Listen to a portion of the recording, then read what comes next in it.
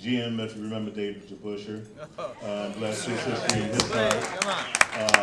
And so when he called my attorney and indicated that he wanted to sign me for the New York Knicks, I said, this is a dream come true, absolutely. Tell me where to sign.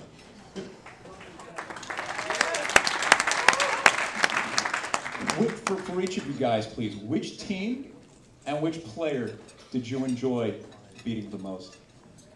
Well, how about you? Well, for the Knicks, the Celtics had always been our nemesis.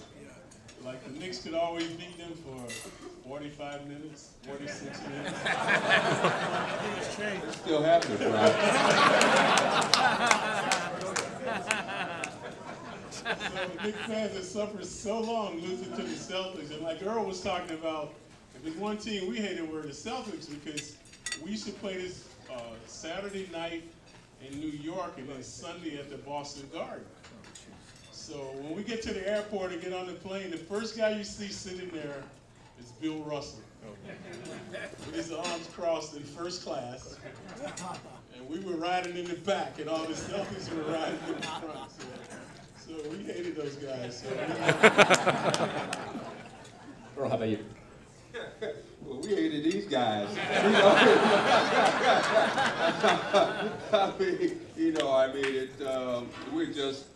We're kind of like mirror images of each other. You know, the Baltimore Bullets and the Knicks at that time with, you know, Clyde and I, Kevin Lockery and Barnett, Gus Johnson and DeBusschere, Bradley and Marion. As a matter of fact, Bradley was always on the left and Marion was always on the right, politically.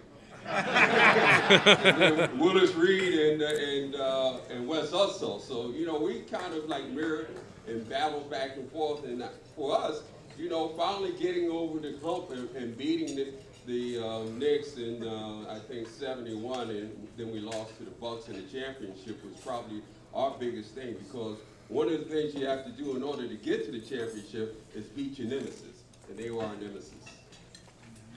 How about you, Bernard? With all due respect to your teammates, Bernard King created his own rivalries with his performances. Who was your biggest rival, and who did you enjoy manning up against the most? Well, you know, our biggest rivalry was the Boston Celtics. You know, that whole history of the Knicks against the Celtics and the series that these guys represented. And I got to tell you, I grew up, as I said, in Brooklyn, but as a young kid, I used to watch these two guys go at it. Earl Monroe and Walt Frazier. It was a beautiful thing to watch. And I recall my senior year of high school, I was selected All-City. And what that meant is that we had an opportunity to come here to Madison Square Garden, and I saw my first professional basketball game live with the New York Knicks versus who else? The Boston Celtics. And as a member of the Knicks, we beat Detroit one year in the 83-84 playoffs in the first round. That was a really tough series. We beat them in 5, double overtime, I think it was. And then the next series was against the Boston Celtics. And, you know, Larry Bird was a very cocky guy. He was the type of player that would run by the team bench and said, Coach, you better get someone else in here to guard me because I don't think he can handle me tonight. But by the same token, I was getting 40 on him, so it worked.